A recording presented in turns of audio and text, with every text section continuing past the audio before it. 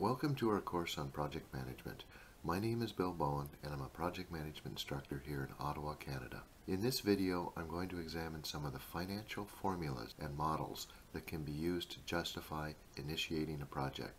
Let's begin by first asking the question, at what point in the project's life cycle would you need to justify a project? Project cost justification usually occurs prior to the project being initiated. Often companies cannot afford to pursue all projects. They need to prioritize and rank their projects to determine which ones are the most advantageous to proceed with. Let's take a look at what this process might look like.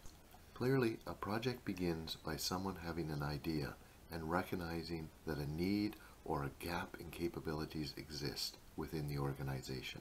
When a project proposal for how to fill that need or close that gap is prepared, then they have started on the path to creating a project. The part that we are interested in this video is how do you justify expending time, money, and energy on a project. Project justification is usually done through a business case analysis. A business case looks at the cost benefits of a project to the organization. Clearly, an organization would only approve a project that brings value or benefit to it. In this video, we will be looking primarily at projects that have a quantifiable financial cost and benefit to the company. Our goal is to understand how the formulas and models involved in this type of financial analysis works. So let's get started. The first concept that we need to understand is that of the break-even point. While there are a number of different perspectives and different formulas for calculating the break-even point, one of the easiest ways to think of it is as the number of units that need to be produced and sold before the revenue that is generated by the sale of those units equals the initial investment. Let's look at a practical example of the break-even point. Suppose a restaurant is considering buying a pizza oven and expanding their menu to include pizza. If the oven cost $5,000 and the profit per pizza was $5, how many pizzas would they have to sell before they recoup their investment in the oven? In this case, the break-even point is achieved when they sell enough pizzas to generate enough profit to equal the purchase of the oven. Reviewing the on-screen calculations show that they would have to sell 1,000 pizzas before they would recoup what they spent on the oven. So the break-even point in this case is achieved when they sell 1,000 pizzas. The idea is fairly simple, but you can see how it could be used in developing a cost-benefit analysis business case for the purchase of a pizza. Now let's look at a similar formula, but one that is used to determine how long it will take to hit the break-even point, as opposed to how many units would it need to be sold. This formula is called the payback period, and it's equal to the initial investment divided by the cash flow over a period of time. So how does this one work? Let's assume you are considering insulating your attic as a project, but you want to know if it's worth it. You figure that it would take about $1,000 to purchase all the materials needed to insulate your attic. And you figure that you would save about $150 a year in heating costs. How long would it take for you to recoup your investment? This is where payback period formula comes into play. The initial investment divided by the yearly savings shows that we would recoup our investment in about 6.6 years. You can see how the break-even point formula could be combined with the payback period formula to give a very clear picture of the project's cost-benefit information. So let's look at another formula, the return on investment formula. This formula returns a rate of return as a percentage on an investment. It is the anticipated profit divided by the initial investment. Let's look at a practical example. Suppose you were considering earning some extra money doing house flipping. This is where you buy a rundown house, fix it up, and sell it for hopefully more money than you purchased it for. In this scenario, you want to buy a $75,000 house, do about $35,000 worth of repairs and upgrades to it, and then sell it for $140,000.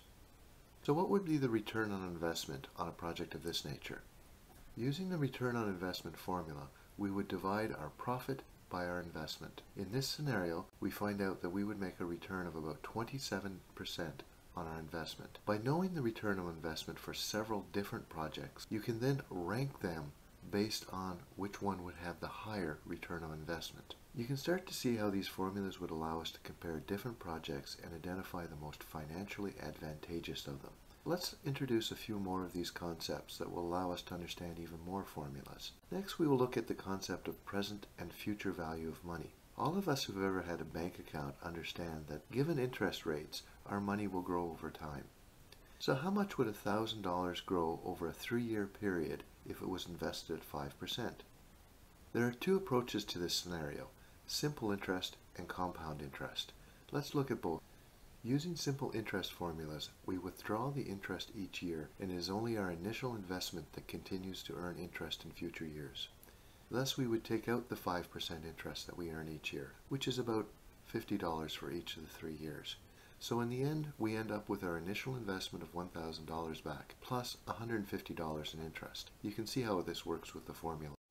Compound interest uses a different formula, because in this scenario, instead of withdrawing the interest each period, we leave it in place, so it earns interest in future periods as well. Therefore, the formula is a little different, but not too much. You can see in the slides I've laid out the formula and I've done the calculations for the same $1,000 over the 3-year period, but this time using compound interest. The end result is that we earn $57.63 more than we would have earned with simple interest. Both simple interest and compound interest allows us to determine the future value of money that we would invest today. Now let's look at a formula that will allow us to determine the present value of a future payment. This formula is frequently used as the basis for business case cost analysis. The formula allows you to answer the question, how much would a future payment be worth in today's dollars after you've corrected for factors such as inflation? So in the future, do you think this same amount of money would be worth more or less than it is today? Historically speaking, the same amount of money would be worth less in the future than it is today. The whole concept behind this is that the purchasing power of money diminishes over time. In this graph, you can see that the buying power of the US dollar has continually deteriorated over the past 100 years. Let's look at an example of this formula. Suppose inflation was running at 5% and somebody offered to give you either $990 today or $1,100 in 3 years from now. Which would you pick if we assume that you simply wanted to maximize the money's buying power? To solve this, we need to understand the present value of money. This slide shows the formula for converting future value of money into today's dollars. We can see that the $1,100 that we would get 3 years from now would have the buying power of only $950 in today's dollars. So the best option would be option A. Take the $980 today instead of waiting 3 years for the $1,100. Let's look at how this formula can help justify a project. The idea of translating future value of money into today's dollars is the foundation of net present value calculations. Most projects need cash today in order to generate money at some point in the future. It can be difficult to determine if that future money is worth spending today's dollars on to get. Let's examine an example where net present value would allow us to determine if we're better off investing in a project or simply investing our money in some alternative option. For this scenario, let's return to our pizza oven example. Suppose we could buy a pizza oven for $8,320, but it would only last for 4 years, at which point we could sell it for about $900. We could also project how much additional profit we could make each year based on the pizzas that we could make in that oven. The owner is interested in the project, but only if it would make them a rate of return of 18%. Based on this information, would they be interested in the project? For these type of problems, we can use a formula called the net present value of money. Earlier in the presentation, we introduced the present value of money formula. This formula allowed us to translate future values of money into today's dollars. Having everything in today's dollars is important, as it allows us to compare the purchasing value of the various cash flows. Rather than being shown as a sequence of calculations, the net present value formula is usually shown this way.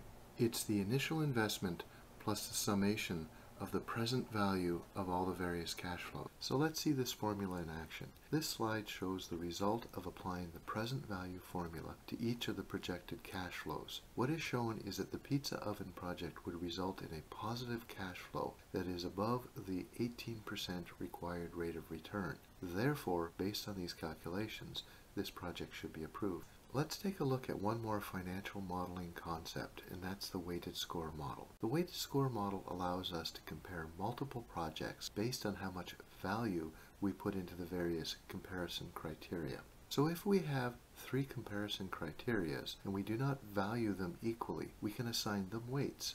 So how does that work? Supposing we have three projects and we can only fund one of them. We want to know which is the best project to fund. So we need to create some evaluation criteria.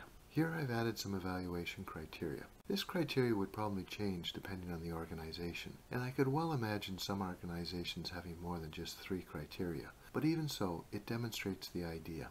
Now I've added some weights to each of the criteria.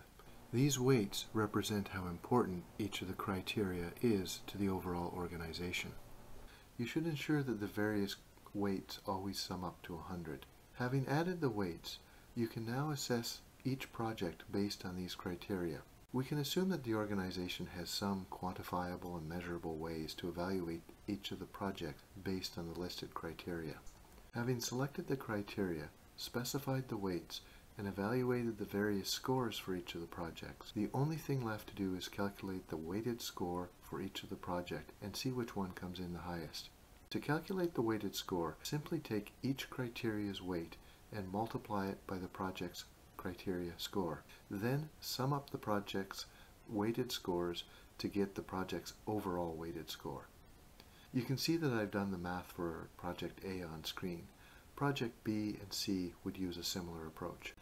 What we see is that based on each of the project's individual scores, once adjusted using our weighted score model, Project A has emerged as the most preferable project as it has the highest score. So based on our weighted score model, that would be the project that would be selected. That was a real quick introduction to financial model. We covered a lot of material in this video and hopefully it was helpful. Keep in mind that these financial models are not unique to project management. You will find considerable supplementary information on them within both the course material and the information that you can find online using an internet search. That is all for this video. I hope it's been helpful.